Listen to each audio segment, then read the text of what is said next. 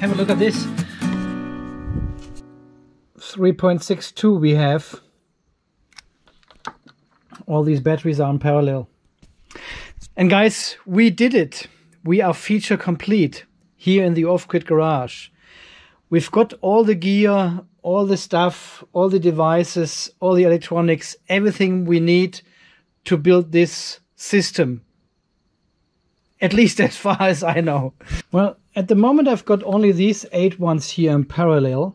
And I charged them for the last probably 4 days with the DC buck converter from our power supply here. 15 amps I got out of it.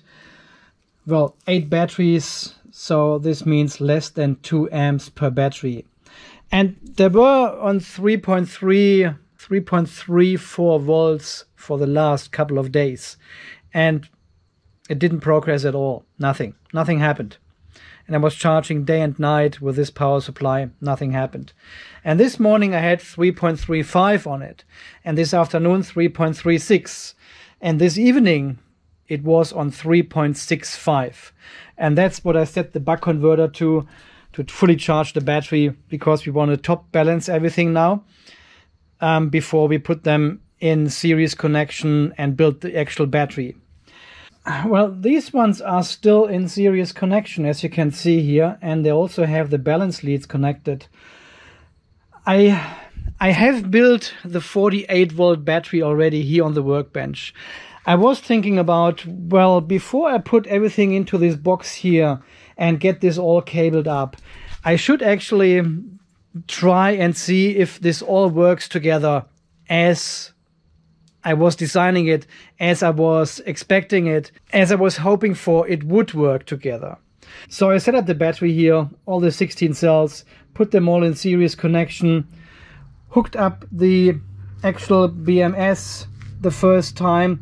Well, this was a bit of a nightmare at the beginning because the app I had from the Apple Play Store did not work. There is no option to change any configurations in this app. It shows you the dashboard, the overview about your battery, so it reads all this stuff, but you cannot change anything. There's no button, there's no configuration button, nothing. And I looked online for quite a while. And well, eventually I sent a message to the actual supplier in China and said, look, I've got this BMS from you for the last 6 weeks. I haven't connected it yet. What can I do to get this working with the app? And they replied within half an hour. They sent me the wiring diagram for these balance leads here for a 16S battery, and also a link to download the app. And this was a newer version actually they sent me, and this worked just fine.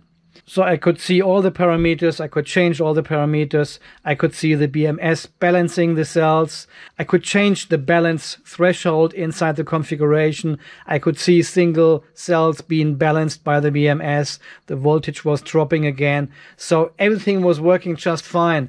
It was so exciting, guys. And I had to contact them anyway because I didn't have the actual wiring diagram for this BMS here, because I don't want to go into any details here, but as you can see, it has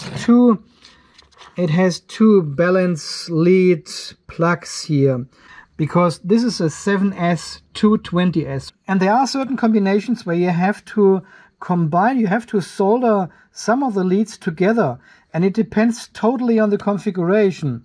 And they have sent me a wiring diagram, and you can see it here from the picture. See this one here, number 14, cell number 14.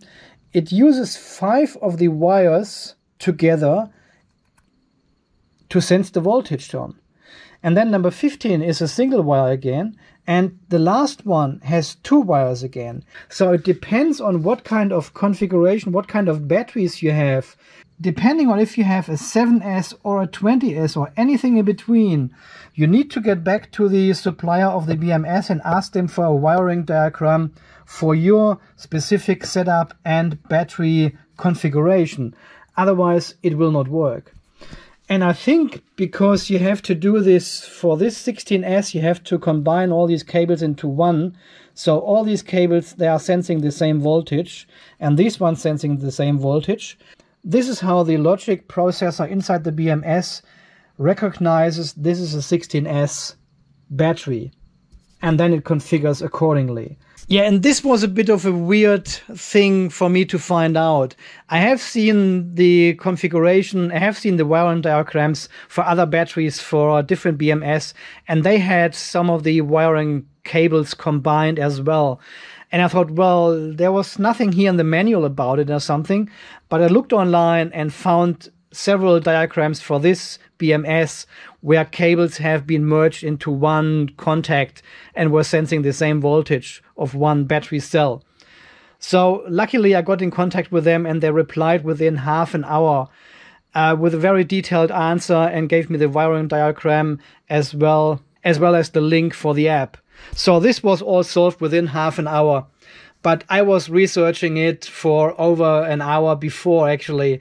And then I said, well, the last resort now is to contact the supplier and ask them for help. And this worked just fine. So the BMS is just working fine. It was very exciting to plug in these wiring cables into the BMS. And it started beeping, and you could hear the contactor clicking inside. And everything was up and running, and the app connected straight away to it, and that was very, very exciting. I did this all off camera. I wasn't sure what will happen here. And of course, I will do this again now, step by step, and walk you through the whole process of setting up individual cells into a battery, including balance leads, connecting it to the BMS, and first look at the BMS, what to program, and how this all works together.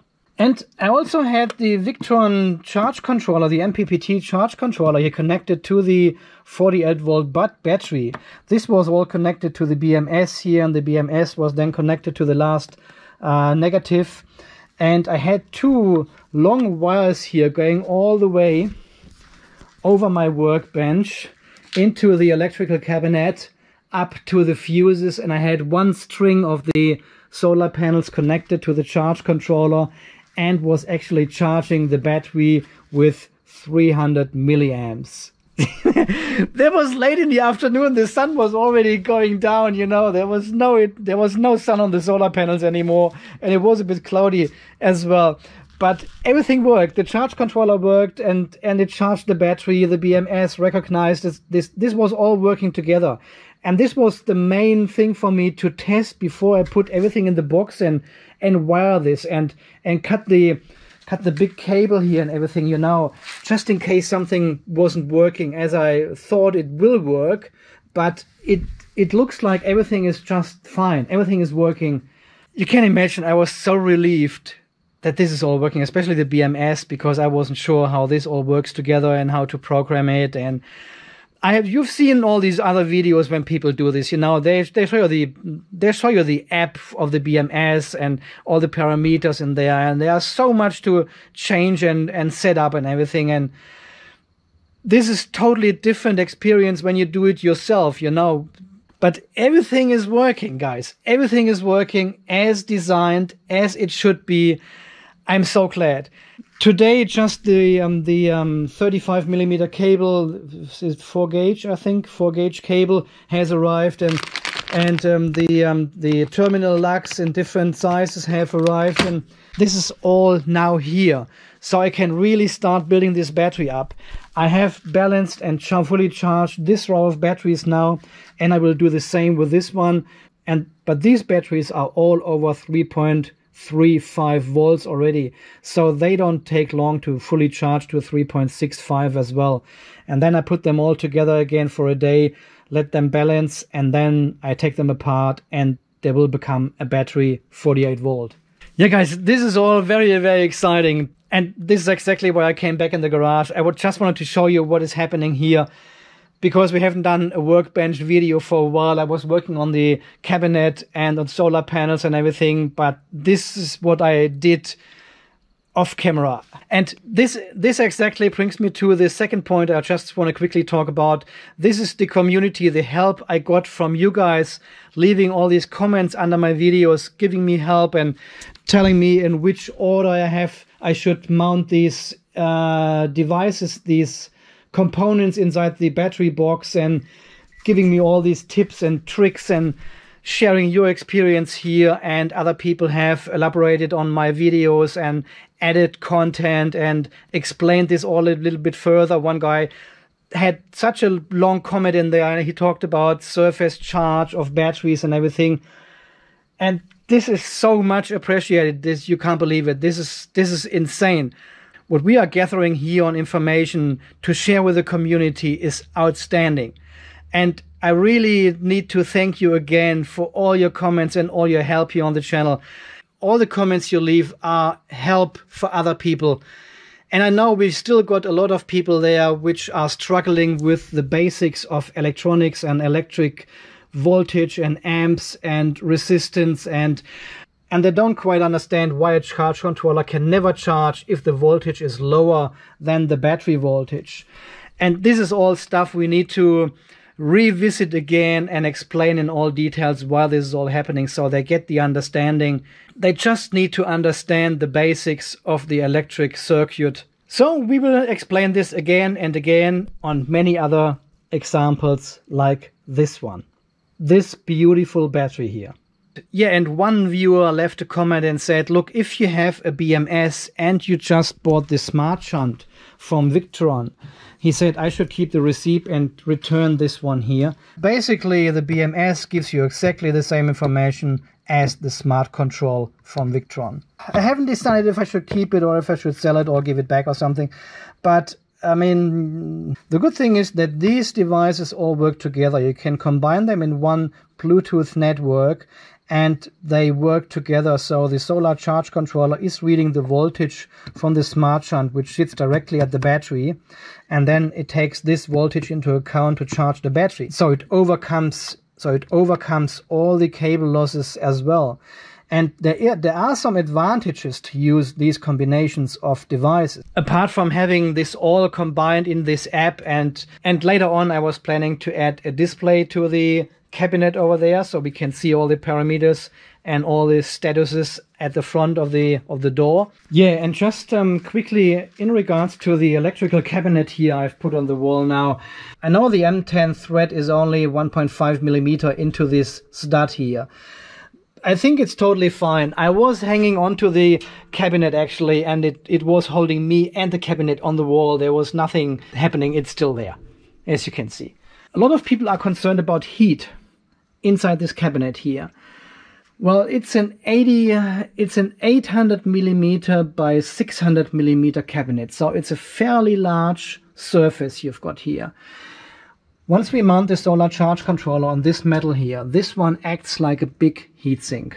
It also transfers the heat to the outside of the cabinet, and we've got space behind it here, a lot of space where air can circulate.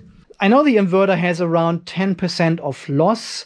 If we run the full power of 3 kilowatt, this is about 300 watts of loss inside the cabinet. I'm not sure how hot the actual charge controller gets. We are not pulling the full 35 amps all the time, all day long, you know. So I think the whole cabinet, because it's full steel, it's very thick steel, acts like a heatsink a little bit. It will transfer the heat from the inside. Well, I call it heat. It will not be hot inside. It will be warm maybe, but not hot. So I think it will transfer the heat from the inside via this metal cabinet to the outside. I may be totally wrong. I don't know. This is something I need to experience first. And also Victron claims that this charge controller has an efficiency of over 98%. So I'm not expecting much heat actually coming from this device here. And we're running this one at about 100 volt DC for the incoming cable and 50 volt for the outgoing cable to the battery, and it's the other way around. This is solar, this is battery. So the conversion factor is not that high, you know, from 100 volt to 50 volt. It's not like we are having 150 volt DC input and charging a 12 volt battery. Then you probably have higher conversion losses as well. But I don't know how hot these things get. I mean, this is a full metal enclosure and it sits on a passive heatsink anyway here. This is all metal, and this metal will be connected to the internal mounting plate. This is all full metal then. So it should transfer the heat to the outside, to the backside of the wall of the cabinet, and the air should just circulate at the back of this cabinet and cool it down. This is my thinking at the moment. If this is the case, I don't know. This is just what I expect to happen. But maybe you guys are right and it gets too hot inside. Well, then we need to install some fans and a thermal management to get the heat out, to have some air circulation in there. But I'll try without any air circulation before, just with this charge controller and the inverter. This is all which goes in the cabinet at the moment. Yeah guys, so far this update from tonight, it was not about a certain topic this time. It was more to give you an overview how far we are, how close we are, and I think we are very close. So on the workbench, everything is working fine. Everything is working as designed. Big thumbs up again to you guys for helping me out, for giving the right tips, the right advice, and helping to get this project out of the ground and becoming a reality. And we are close. We are very close. I'm super excited. So I hope to get this all... Well, I hope I can start putting the batteries in over the weekend. I've prepared all this so far. This all looks good in my head at least. So let's see what happens. And I'll keep making these videos for you and myself to gain further feedback, so you can actually see how far we are and how this all works together then. Well, another thing I found is, see, I've numbered all these battery cells from 1 to 16, and this is my main positive terminal here. This is cell number 1, but in the BMS it's exactly the other way around. They start counting from the negative terminal, and this is battery number 1. When you see the diagram with all the battery cells in it and it starts balancing, this is number 1. So I have to take this into account as well when I build the actual battery. So the first battery number 1 is the most negative one. And then we go all the way across. And number 16 is the one with the most positive terminal. These are all things I just learned by setting this up on the workbench here. And I'm so glad I didn't put everything into the box. And then I would have wondered why this is all not matching up with the diagram inside the app. These are all these little tips and tricks you find on the way when you set up this battery yourself. And then you say, oh yeah, that makes sense. Okay, they are counting from here, not from there. So. Oh guys, as you can tell, I'm excited, right? I'm excited, and I think you are excited too. We are getting very close with all this stuff here.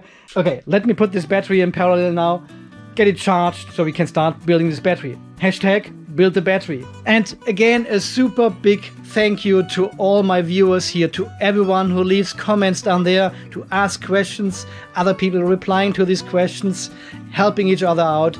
That is fantastic, and this makes exactly these projects possible.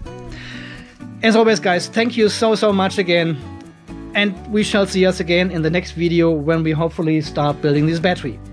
Okay, thanks again, see you then, bye bye.